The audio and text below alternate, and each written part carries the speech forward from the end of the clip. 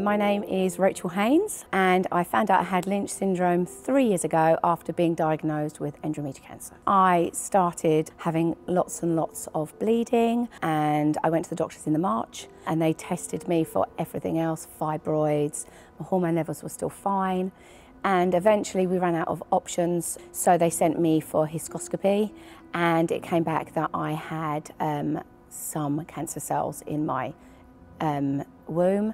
And on further investigation over the next month or so, they found out that I had 2 different types of endometrial cancer and a 7-centimetre tumour coming out of my cervix into my thigh.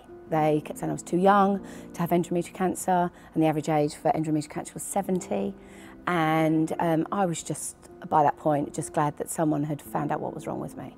I had a full hysterectomy, including my ovaries, and I had 18 weeks of chemotherapy. I was supposed to have 30 rounds of radiotherapy, but at that point I was diagnosed with having Lynch syndrome, and it was decided because my chances of getting bowel cancer are much higher and you can only have radiotherapy in that area once, we decided that we would hold back.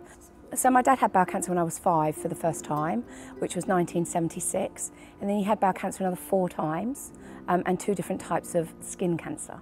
He was never tested for Lynch syndrome. Be tested, it might come back negative. And if it's positive, then you might save a life of a family member. You might save your own life. Why did I get cancer at 43? Mine wasn't random. It has a reason and I can do something about it.